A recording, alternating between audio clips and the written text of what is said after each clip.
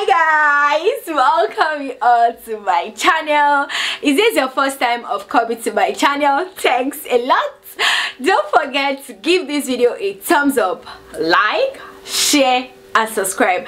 So in today's tutorial we are going to be making a simple video on how to cut and sew your tulip bustier dress. So this form of dress, we have our bustier effects at the upper part, and for the lower part we have our tulip gown. Okay, if you're interested in learning how to achieve this, then stay tuned and don't forget to join us on Instagram, TG Designs. What are you waiting for? Okay, now if you have any question in the course of this tutorial, please feel free to drop your questions in the comment section or any topic you want us to make a video on. So what are the basic measurements required in order for you to achieve your bustier tulip gown? So we have our shoulder measurements, bust, waist, hip and our gown length. So let's go ahead now and calculate our measurements. Our shoulder measurements, we have 16 divided by 2, we have 8 inches. Our bust is 46, so 46 plus 2 divided by 4 plus 1, we have 13 inches. Our waist is 40 inches, so 40 plus 2 divided by 4 plus 2, we have 12.5. Our hip is 50 inches, so 50 plus 2 divided by 4 plus 1, we have 14 inches. Our gown length is 57 plus 2 inches, we have 59 inches. So these are the basic measurements required in order for you to achieve your tulip gown. Now I know you might want to ask me that, you know, what about our shoulder to waist, our nipple to nipple, since what we want to achieve is going to have bustier effect. Now I have a detailed tutorial where I explained, you know, size charts. I'm going to go ahead and link it somewhere on the screen. Please go ahead and watch that after watching this tutorial, and size chart is also available. All you are going to do is check the description box for details and place your order for your size chart. So this size chart definitely just helps you to know what measurements are you going to use for your shoulder to waist, what measurements are you using for your shoulder to nipple across all your body measurements, right? So looking at this now, our bust is 46 inches. If you have your detailed size chart, it will show you or tell you what measurements you need for your shoulder to waist, what measurements you need for your shoulder to nipple, what measurement do you need for your shoulder to your under bust. And basically it is very necessary for you to have your size chart, which is available, because this helps you, you know, just to work with clients with their basic measurements. So I know you might want to say that, you know, when you take your measurements is more effective and all of that, but let me just ask that, you know, when you take your accurate measurements, when you measure your client directly, is effective. But let me ask you this: so what if you are not in the same location with your client? So how will you know what measurements to use? And definitely people don't really like when you are taking so many measurements, especially when you are, you know, touching their boobs area and all. So I would just encourage you to get your size chart, which I'm going to put, you know, my contacts in the description box below. If you're interested, please place your order for your size chart. So these are the basic measurements required in order for us to achieve our bustier tulip gown. I'm going to make use of African prints for this style, right? And if you have any question in the course of this tutorial, please go ahead and drop your questions in the comment section, or any topic you want us to make a video on. Trainings are available, both online training and physical training. Now let's move to the cutting part of this tutorial. So guys, now we want to cut out our tulip gown, right? So I'm making use of this pattern paper to achieve it, and this pattern paper is about 60 inches long and it comes in a bundle, as you can see, and it is available. Okay, so if you're interested, please go ahead and place your order. So now let's go ahead and take our basic measurements. Our shoulder to bust, we have 10 inches. Shoulder to armhole, we have 9.5. Shoulder to under bust, we have 14.5. Shoulder to waist, we have 18 inches. waist to hip we have 9 inches, waist to knee length we have 17 inches, and of course we have our gown length. So you can see that with this pattern paper, you know, we'll go ahead now and mark our dart measurement. So my dart measurement is 4.5 inches. I'll mark 4.5 inches up to the waistline. Once you are done, you go ahead and connect the lines together. On your waistline, go ahead and mark 1/2 inch on both sides. Connect the lines together to your bust line and you connect it to your waistline. Once you are done, the next thing you are going to do, because this form of dress is going to have bustier, go ahead and extend your dart line to your shoulder line this way. Now on your under bust, go ahead and mark 1/2 inch on your under bust. On your under bust line, mark 1/2 inch. Once you are done, connect it to the bust line this way. And making use of your pattern master, which is also available, connect what you have from your under bust to your waistline. So this is what it's going to look like. Now on your shoulder, go ahead and mark 5 inches. On your shoulder, mark 5 inches, connect it to your bust line. This is basically what your bustier effect is going to look like. So the next thing we are going to do now is to go ahead and mark our basic measurement. So before you mark your shoulder measurement, please go ahead and close up your shoulder. Once you close up your shoulder, automatically this place is going to pop up, which is your bust area, to show that you have your bustier effect. So I'll go ahead now and mark my shoulder measurements 8 inches. On my bust line, I'll mark my bust measurement 13 inches. Sorry. On my waistline, I'll mark my waist measurement 12.5. On my hip line, go ahead and mark our hip measurement 14 inches. Now on my gown length,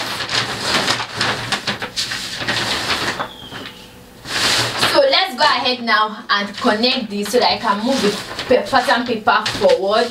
So go ahead with your pattern master, connect your bust to waist, waist to hip this way.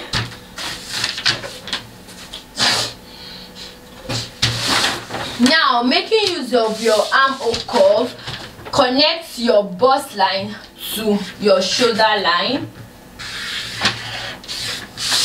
This is what it looks like for the upper part.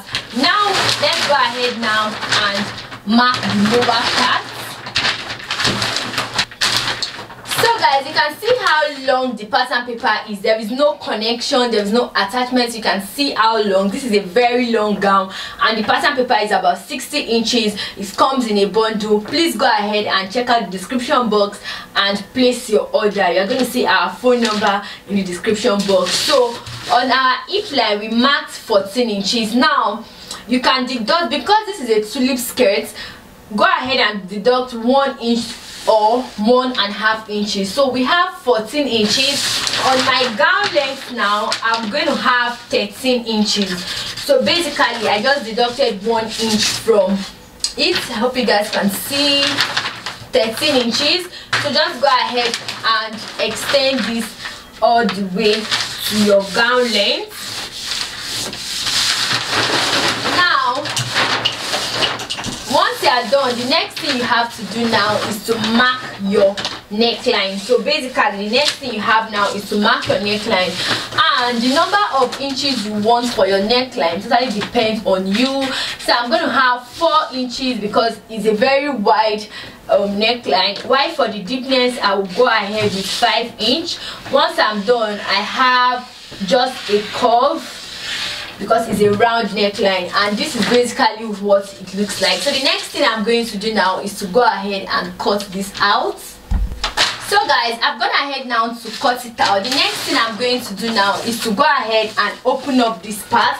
Now the reason why we are opening up this part is because the upper part of this piece is where you have your bustier. So I'm going to have my lower part this way. I'll set this aside. Now for this upper part, you basically just go ahead and open this. For the upper part, you're going to have two pieces this way. By the time you couple this together, you're going to have your bustier effect. So the next thing I'm going to do now is to go ahead and cut out my back block. So guys, now we want to cut out the back block. You're still going to make use of the same line. So the first thing you are going to do now is to go ahead and mark your zip allowance. I'll be making use of 1.5 inches for my zip allowance. Once I'm done, I'll go ahead and connect my zip allowance. Next thing you do now is to go ahead and mark your dart 4.5. Mark your dart 4.5 inches. 4.5 inches. Connect the lines together. On your waistline, go ahead and mark 1/2 inch on both sides. Once you are done, you connect it to your bust line and you also connect it to your hip line. This is what it looks like. Now the next thing you are going to do now is to go ahead and mark your shoulder measurements 8 inches, bust measurements 13, our waist is 12.5, our hip is 14 inches. Now you also go ahead with your pattern master, and pattern masters are available. Go ahead and connect the lines together. Now making use of our armhole curve, connect your bust line to your shoulder. Connect your bust line to your shoulder. Now for the front block, the lower part of our front block, we marked 13 inches. So you are also going to use that also for the back block, right? The number of inches you deduct for the front block is also what you are going to deduct for the back block. So I will just go ahead now and mark 13 inches and extend my hip line all the way down to your gown length.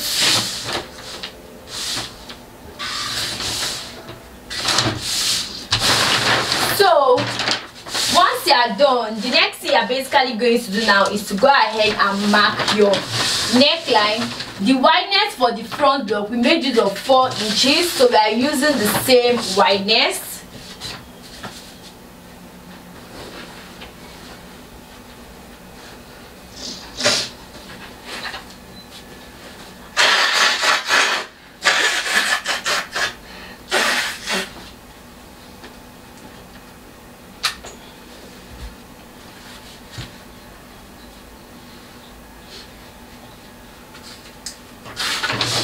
So for the wideness now, you know, we have the same wideness, which is 4 inches. For the deepness, I'm also going to make use of 5 inches.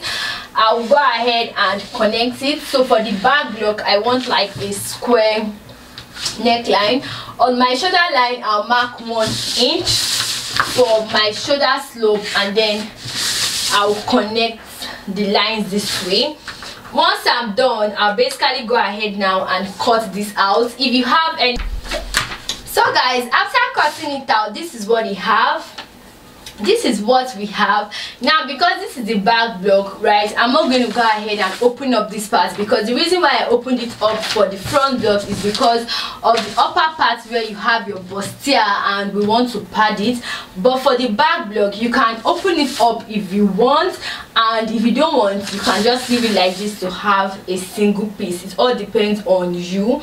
So I'll go ahead now and just transfer this to my fabric, this African print.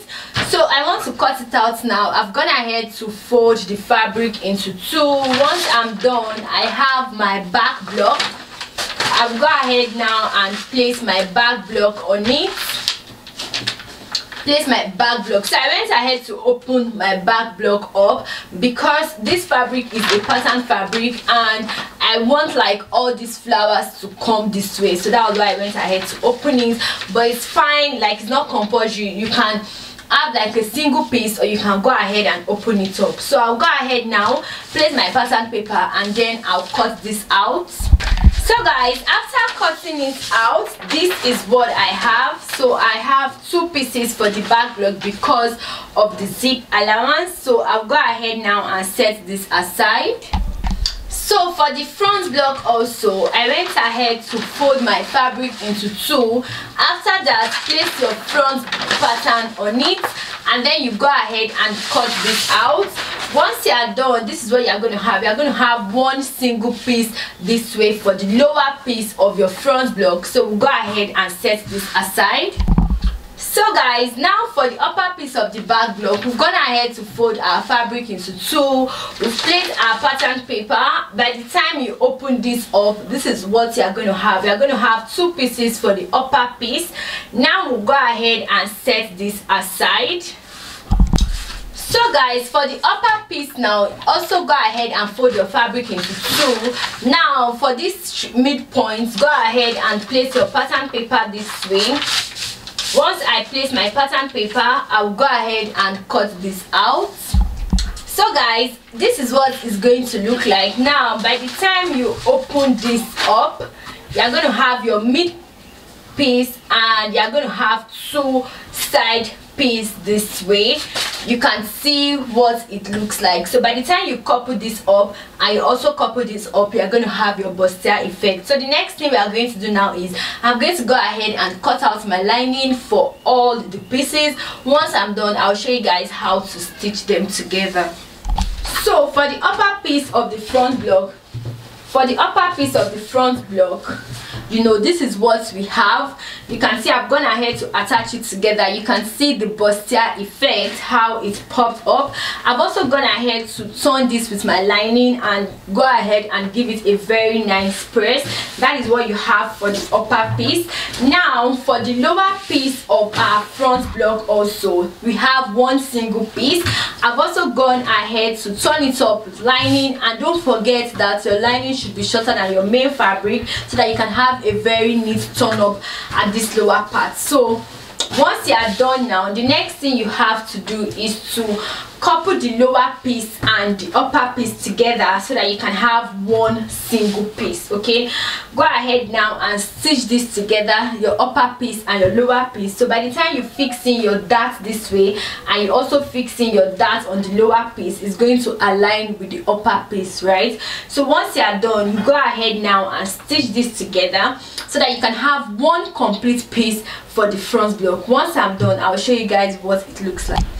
So guys, after cutting out the lining, I've gone ahead to turn it, you know, turn my lining. This is what we have for the upper piece of the back block. You can see, so this is the two pieces of the back block, the upper piece of the back block. This is what it looks like. I've turned it with lining. Now for the lower piece, now we also have two pieces. Let me show you guys what the lower piece looks like. We also have two pieces for the lower piece of the back block. Now I've also gone ahead also to turn this with my lining and also turn this with the lining. Now look at the lower part of this dress. You will discover that the lining, you know, didn't start from this point. It's moved up with about 2 inches. This is because when you are cutting your lining, ensure that your lining is shorter than your fabric. So if the length of your fabric is 45, you cut 43 for your lining. So by the time you turn it up, this is what you are going to have, and it gives it like a very neat finishing. So also go ahead and iron your fabric. It makes your job to be very neat. So once you are done, now we have the two lower piece of the back block. We have the two lower piece of the back block and then the two upper piece of the back block. So I'm going to go ahead now and, you know, couple this up. I will stitch the upper piece and the lower piece together. I will also couple this up. Once I'm done, this is what we are going to have. We're going to have, you know, once I'm done coupling this up, this is what it's going to look like. So the next thing I'm going to do now is to go ahead and attach my zip, so that I can have one single piece for the back block. So attach the upper piece and the lower piece together. Once you are done, you go ahead and fix in your zip to give you like one complete piece for your back block. Now when you are fixing in your zip, after fixing in your zip, what you are going to do is that you are not going to stitch the lower part of your back block so that you can have your slits. And the essence or the reason why you need to have your slit at this lower part is so that you can move freely.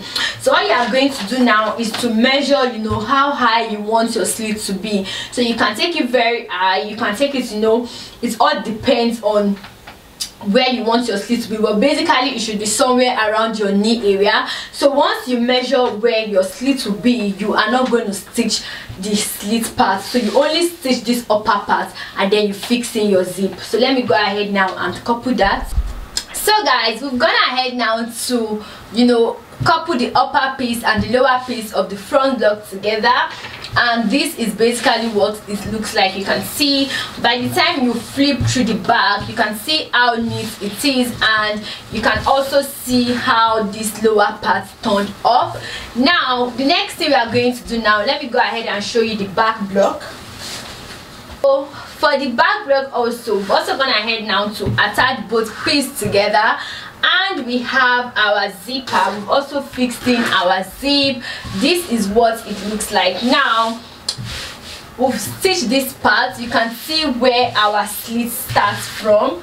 You can see where our slit starts from. I stopped stitching at this point, so the other points will serve as your slit. You can see, and I said that the length of your slit totally depends on how high you want it to be. So we have a single piece now, and this is what the back block looks like.